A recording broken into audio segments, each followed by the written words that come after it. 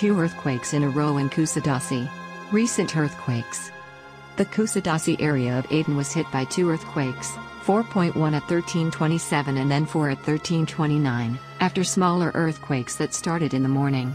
The townspeople ran out into the street in a panic. The Kandilli Observatory continues to share all the information about recent earthquakes. The tremors in Kusadasi, which began at 7:03 in the morning with a 3.4 magnitude earthquake, did not stop until noon. 5 of the 22 earthquakes that occurred in the Gulf of Kusadasi of the Aegean Sea before noon were between 3.1 and 3.9.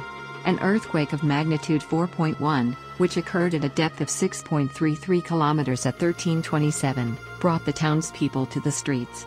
2 minutes later, at 1:29 p.m., another magnitude 4 jolt occurred before those outside could recover from the impact. Students of schools, government institutions and citizens in their homes could not get into their homes, workplaces and schools for a long time due to fear of a new earthquake. Earthquake specialist and professor of geophysics Ovgun A Erkan assessed the events in the Gulf of Kusadasi as a storm earthquake. In his statement, Erkan said that the earthquakes occurred on faults, which are a continuation of the earthquake near the island of Samos in 2020, and gave the following information. Earthquakes occur in the form of storm earthquakes on the Turkish mainland, about 15 kilometers away. Earthquakes with magnitudes between 1 and 3.9 are called earthquake storms. 4.3 is the smallest earthquake strength. Since the earthquakes in the Gulf of Kusadasi are shallow, they have also been heard in Izmir. We cannot say how soon after that a major earthquake will occur.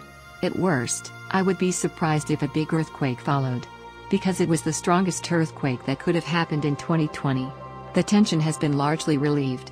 It is unlikely that after that it will recover and become the same size again. If so, then we should expect a devastating earthquake in the near future.